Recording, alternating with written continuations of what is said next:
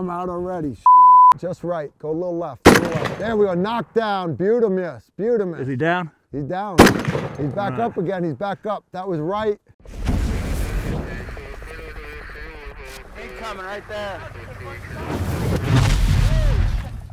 All right, I'm here with SF legend Rick Lamb. Rick, thanks for coming out. We are going to go over some of my favorite blasters ever. Legitimately, dude, you are one of those guys that I hold very high up on the list of American icons, literally. But the other cool part is you got to have, everybody's got to have a hobby. Your hobby is collecting cool shit. You have got... It's an addiction, actually, yeah. If you can go back through our video archive and you can find them, Rick has brought us, what was it, 1916 or something 1916, like that? yeah. 1916 uniforms. We've done uniforms and equipment, and it's a great series of videos all the way, World War I, World War II, Korean War, Vietnam, everything, all the way up through the Battle of Mogadishu, where you got shot through the forehead, which is just hilarious. This guy's a trip. It wasn't funny at the time. In retrospect, it was. It's always funny. It's always funny. Oh, that was so tragic. How can you laugh? I'm like, because combat is funny. It's funny. It's funny. You got to laugh about it. But seriously, though, there were a couple things we wanted to cover in the World War I, World War II era videos, and you didn't have everything. You weren't comfortable doing it at the time. So he promised me he would come back and go over some of my favorites, including this one right here, the B.A.R.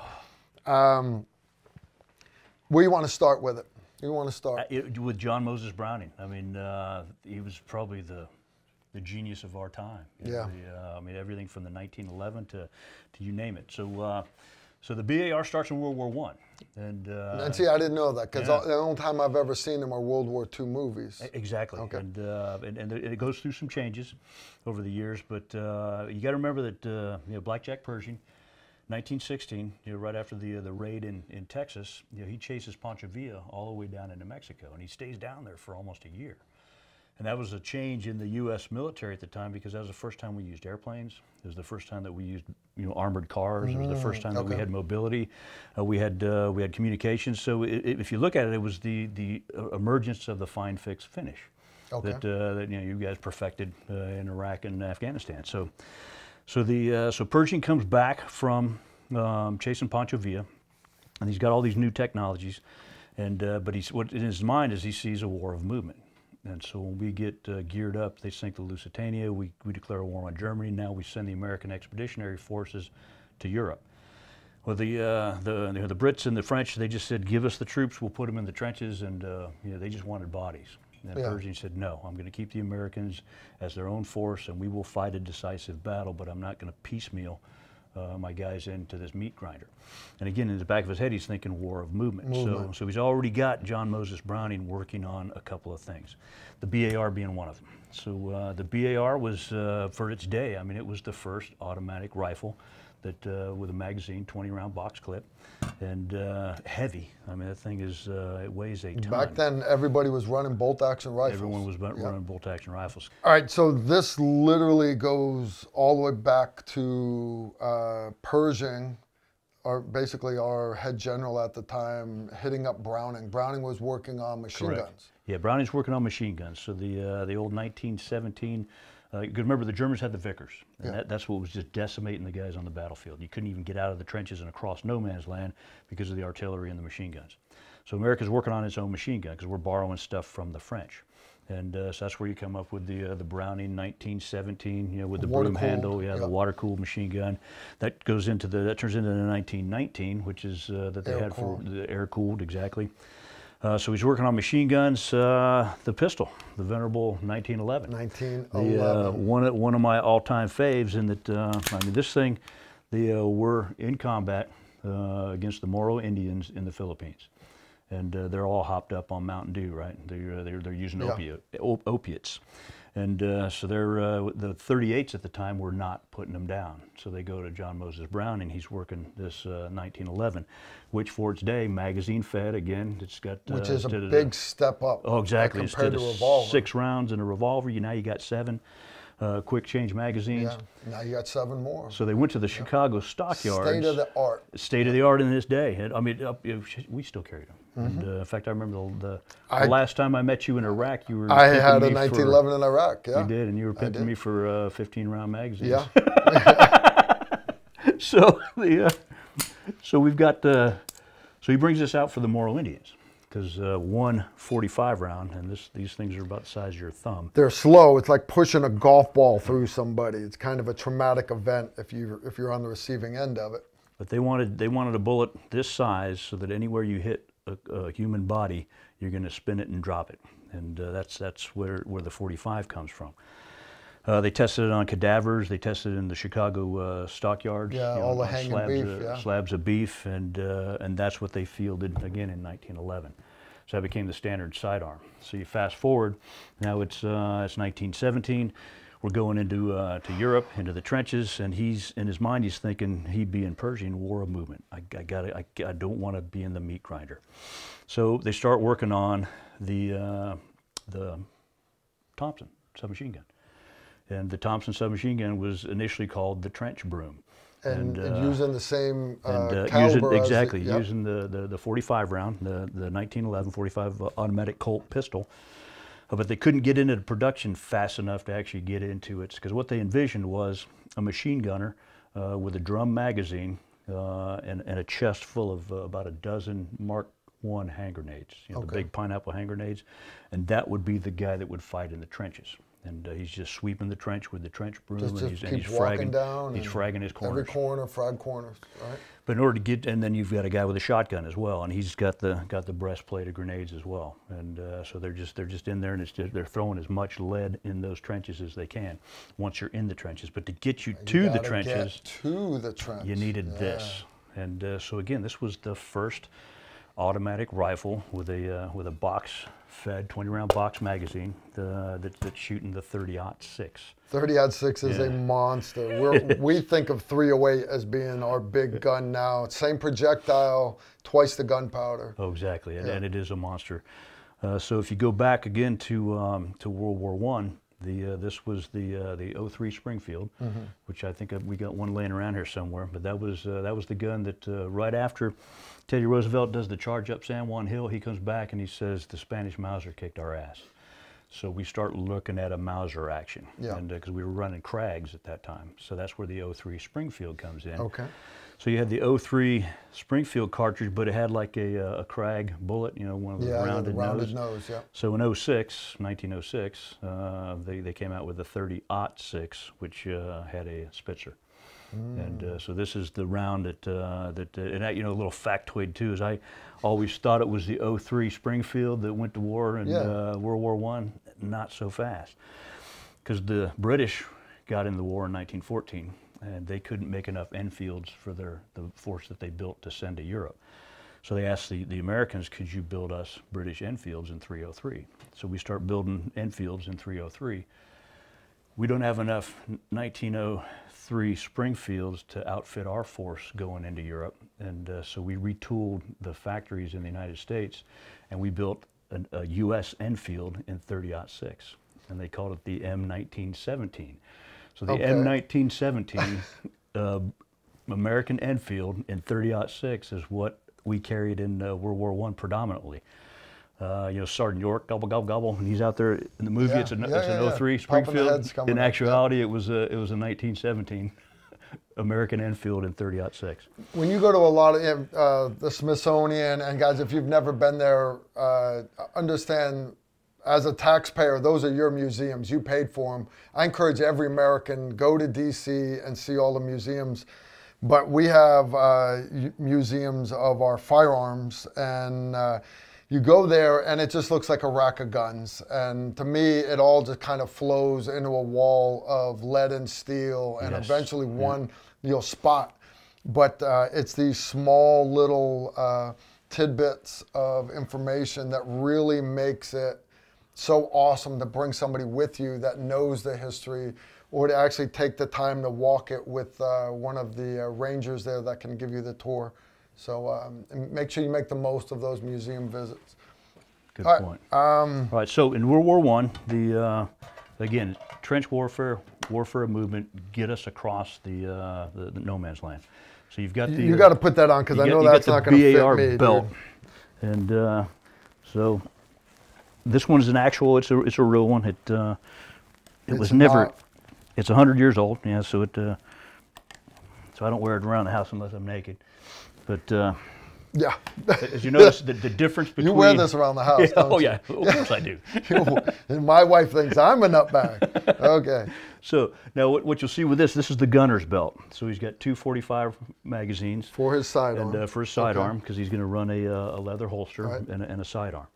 And then he's got 3 20-round magazine pouches here. So, Tac mag reload, speed reload. 4, so 6 magazines here. 6 mags there. Another 8 right here with 1 in the pipe, so for 9. So he's got 9. 9 20-round mags of 30-06. Now I know he's also got what is an that? AG, an assistant gunner. Who doesn't have one of these, but he's got an additional pouch. Okay. So he's running 2 additional magazines. Plus What's he's got his bandoliers. In his hand? In his hand is probably a 1917 or an 03 Springfield. And but he's running 2 bandoliers. 6 magazines here, 6 magazines. They had a left and a right, so he's running what 2, 4, 6. He's running 12. He was a private. Oh yeah, because only privates would carry stupid. And there was a third guy running similar loads. So it's a 3-man B.A.R. team, and they're carrying 24 to 36 magazines, and they're moving across no man's land. And so what this was for, and this is a newer version. So I can't get it into the cup, but the original version here didn't have this this shoulder piece. And then we'll cover about why they added that in World War II. But literally, they would just you sling the weapon, and then you put it into the cup, and then you are going across no man's land, and it's called walking fire. So every time your left foot hits the ground, you're pulling trigger. So semi-auto. Semi-auto. Once you get into the trench, you take it out of the cup. You shoulder it, you put it on auto, and you start sweeping the trench. You, the grenadiers, the shotgun man, and the Thompson gunner. With the guy with the trench broom. Exactly. The Thompson. And that was the B.A.R. in World War I. Get us across no man's land, get us into the trench, and then sweep that trench. Guys, the weight of this thing, think wood, all right? And steel. It's heavy. Think heavy barrel because it's got to handle a lot of heat, and just the action alone. And by the way, this is not 5.56. This puppy's not 308. It is 30-06. Unfortunately, 2 gunners. By the time you got across from one trench to the other, it was probably in the hands of one of the other guys. I would imagine. Because the gunner was down. Yep. Just think of the 20-round box magazines you're going through over with that and as well. over and over again, man. Right now, with you holding that though, you fast forward to World War II. Yep. So you got these in the inventory. They were initially trench brooms, right? Trench sweepers. Yep. And they look at them and they say, you know, this. Before we do World War II, yeah, right? Because this is the cool part, guys. This is my favorite part of this gun right here. Before we get to that, let's let YouTube slap you right in the face with a commercial. All right, guys, welcome back. You enjoy that commercial? I enjoyed that commercial. I enjoyed the commercial, yeah. I don't remember what it was because I always click through it. No, it's all right. When we left, we were wrapping up World War I, and by the end of World War I, everybody realized, look, those tactics literally do not work anymore. We cannot do that anymore. Fast forward, and the Germans came in with the Blitzkrieg with literally massive quick movement with mobile troops, and that immediately made us change our tactics. Correct, yep. And that's where you start getting into air-land battle doctrine. Your squads as actually movement instead of linear formations. You know, they're now bounding Overwatch, traveling Overwatch, some of the stuff that we... You want to hit on that? Because that, this gun fell into that, and then the tactics actually made them change this again. Correct. Right. Yeah, so this becomes now the one of the workhorses of the rifle squad. And so the rifle squad is 12 men. Yep. And consists of a squad leader who's a staff sergeant, and he's got 5 men. Two are scouts. And so our entire career we always heard scouts out, scouts out. That's the term, scouts out. That's where it came from. I So didn't scouts realize out, that. bam. Yeah. Scouts Two are out guys. front, and they're actually sneaking, pooping, and they're going to make contact first. The third guy in that formation is the squad leader because he's the senior man. And so when the scouts make contact, they go down, they start returning fire. The squad leader assesses the situation like squad leaders do, and then he brings up the B.A.R. team. Which is that the other three guys? The other with three him. guys, yep. Right. So it's the gunner, the assistant gunner, and the ammo bearer. Now, if I'm down shooting, it would suck holding this up. Correct. So one of the big things so now it becomes in the Overwatch. It becomes a support by fire. Support by fire. And so they've changed it from an assault weapon to a support by fire weapon. And that really gives the rifle squad now the ability to maneuver, to suppress targets and maneuver. Don't lose it. Don't lose my stuff. All right. Maybe that was just one of those voices again. I don't know. That's the little voice in your head. All right. And if you look at this bipod, very cumbersome. I mean, so I see pictures of the guys without the bipod. Well, can you imagine doing what I just did under fire? Yeah, I think I would. So it's one of those things that the gunner, he's got to get used to his gun, and he's got to be, because trying to get this thing now to go back, you got to I mean, the stuff we have now is so much easier. So much faster. But literally, this was one of the first bipods. One of the first bipods, exactly. And you see the same thing on the 1919 A6. So you got a bipod, late, probably 45. They put a carrying handle on it because when they do start bounding, he can jump up next to the gun and grab it. Because grabbing this anywhere where that thing is hot is going to scald your hand. Yep. So they actually put a handle would go right handle there. on it. We'll go ahead and mount that later. And, but now and then, if you look at the back, you've got. Add it on the back. I'm gonna slide it forward so I can keep it in frame here. On the back plate, this would stand up. Then what that did was it allowed you to keep it up on your shoulder while you're laying. It would actually sit right on top of your shoulder, just like that. It doesn't slip down, slip under your arm, because the kick on this thing is pretty substantial. Kick, yes. And right. So now you've got the three-man B.A.R. team. And, just laying down some lead. Laying down some lead along with the two scouts and the squad leader. And then the assistant squad leader had 5 riflemen that he would then maneuver. Bravo team. And the Bravo team. So what they found was that this thing was putting out so much firepower that it was hard to disengage this weapon with the other 5 riflemen putting out firepower in order to bound him forward. All right. So then that's by late war, you see 2 of these in a squad. So then you have 1 in each fire team. 1 in each fire team. And then that's those fire teams we stepped into, yeah, which had a grenadier. Then you start adding grenadiers, yep. yeah. Guys, so literally you start looking at modern TU&E and stuff, how we set up our fire teams and our squads. We're used to seeing, at least the way I grew up, is you'd have a SAW, M249, squad automatic weapon in each fire team, an M203, 40 millimeter grenade launcher, and then Alpha team leader, Bravo team leader, squad leader, and literally, and you start adding designated marksmen now with scope guns and everything else, and there's so many great tools. These things continue to evolve because of tactics being used by the enemy and just the technological advances. Right now, each squad has drones, literally handheld UAVs. So you don't need to do scouts out so much per se. But the sights on these, they were probably oversighted, in that you can actually do the graduations to get you out. There's also a little peep sight here for for the quick fire that you're putting down range. And good gun. I mean, this stayed with us from probably 1918 all the way up through Vietnam. We actually gave some of these to our indig, if you can imagine that. The little M-1 Garand, little brown guys through running foreign around military carrying sales. this. Yeah. But Here, Ham Chuck, this one's for you. And actually, we zeroed 4 of these in Panama for Just Cause, and we had them in the arms room because a lot of the foreign military sales went down to Latin America.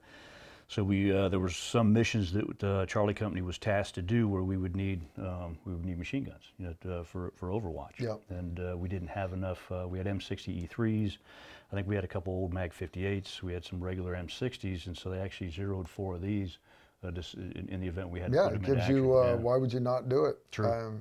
All right. I noticed the web gear changed. Web gear changes. Yeah, this is mags now deep. the ammo bearer belt Okay. is the standard issue.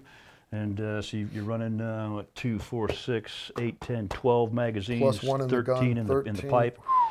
So you got a frag on here. I'll tell you what, let's put this one on too. I noticed you don't have your holster hanging off of it because you don't have spare holsters. But Well, and actually they quit using. you're putting it on or me? On you, yeah. Oh man, I'm so wearing that this shoulder out in up the there, snow bam. today. It's gonna be awesome. All right, now if you look at the this harness, A little looser on me than it is on you. this is the actual. True. This is the actual harness from an aid bag. So the medic would carry this harness, and then he'd have a series of bags around him. Mom, I need you to And, dress me here. There you go, right there. You There got we it. go. I got it. Bam. I got it. And so again, just like us, you know, nothing on the firing shoulder. Yeah, because that's where I Have your need frag to on be able your- to on mount your my non. gun. All right. Oh, that would suck. That's a lot of weight That right is a there. lot of weight. That's a lot of That weight. is a bunch of weight. Okay. And I mean, if you've ever looked at World War II uniforms, they weren't big guys. I mean, a lot of the World War II Yeah. uniforms that I come across, I can't get in because we're just bigger, beefier men these days. Better diets. Better diets, exactly. Yeah, no, And, there's truth to that. There really is. There really is. But that's the standard issue there. They quit carrying 1911s, but you can. I mean, it's a web belt, so you can So put they a actually 1911 on it. they quit carrying 19. I guess we don't give 19. We don't give sidearms to our saw gunners. Yeah. You know, so it makes sense. Okay. And that's pretty much the rig there. The no need for a bayonet.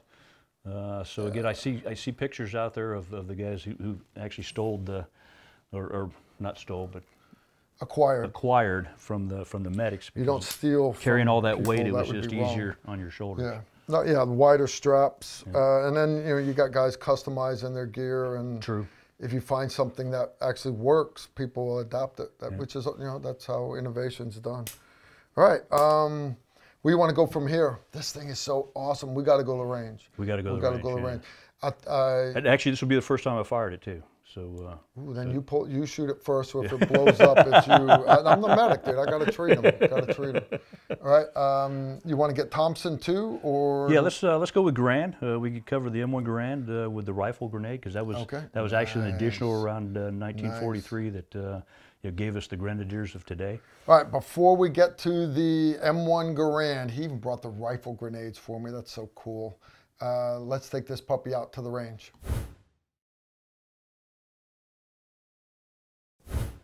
I'm out here with Rick Lamb. We're doing our reenactment of the Battle of the Bulge. Dude, Yes. it's snow, it's cold, but the cool part about a lot of these old guns like this, the weather didn't bother them. This thing will rock, we're hoping. Yes, You don't have a lot of rounds to This is a puppy tactical looks- Rifleman first. Again, this is a brand new gun. Brand So new. she's just oiled up and ready to rock. I'll tell you what, man, this is yours. I'll let you tear it up first. He's got a fresh 20-round mag. That's the biggest mags they had. I don't think they had any other sizes, No, did they? that was it. 20-round mags. We do have it set up with the bipod.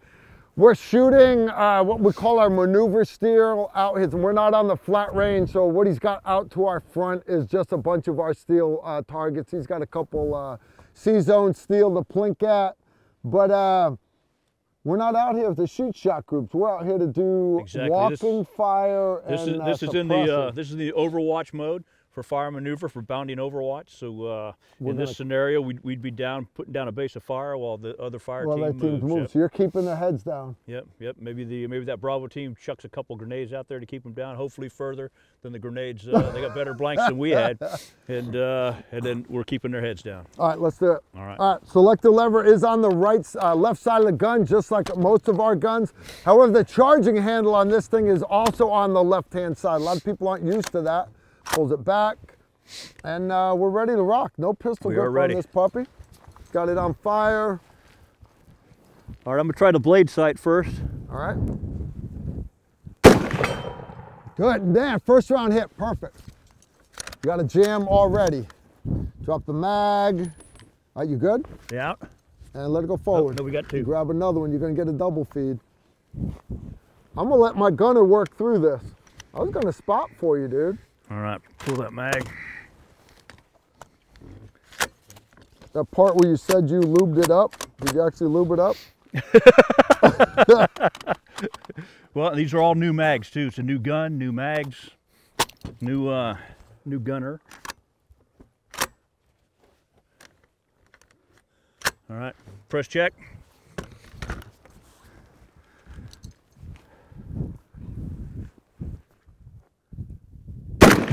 Center mass. Nice.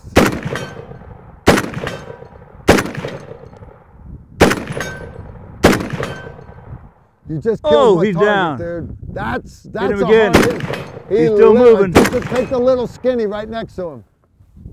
There you go. All right, too far. That side, that side. Which? The shift. I don't see a skinny over there. Just to the left of that, where that last target was. See that little white dot? That's a knockdown piece of steel, believe it or not. Don't see it. Old eyes. Yeah, no, well, how'd you hit it with the first shot? Holy cow, high. Just right, just right. Go a little left, a little left. There we go, knockdown, beautimous, beautimous. Is he down? He's down. He's back Right. up again, he's back up. That was right. I mean, that was left. Go to the right a little bit. All right, that's the part where you reload. Reload.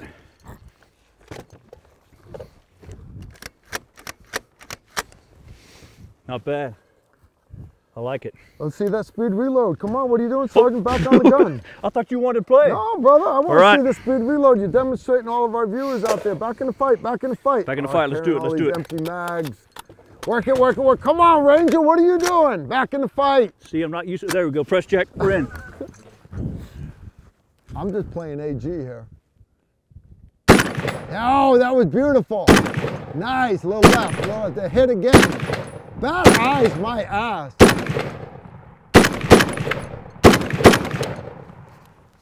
That's awesome, dude. That is awesome.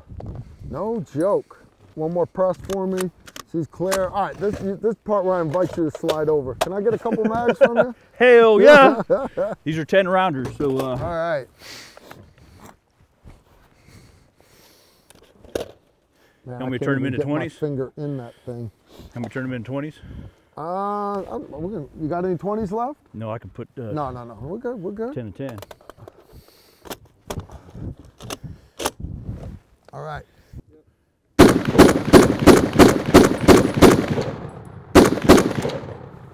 I'm out already. All right, hey guys, I hope you got a kick out of that. This thing, I know you didn't get the kick out of it as much as I did. This thing recoils like a son of a gun. Holy cow. It's an awesome gun. Rick, I want to thank you for bringing it out. Easy day. You've seen our other videos we've done with him, but if you haven't, I encourage you to go back through our video archive and pull up all the other great videos that we've done with Command Sergeant Major Rick Lamb, total wealth of knowledge. And let us know what videos you want to see. Yeah, please. He has got a pretty well unlimited access to some great historic weapons. And we're going to have to go shoot Sherman tanks too. I'm putting that on the list. Sherman tanks, one of my favorite. I know a guy. I know a guy too. Yeah, we can make this happen. You guys know the deal. Leave the comments below, and y'all take care and shoot straight.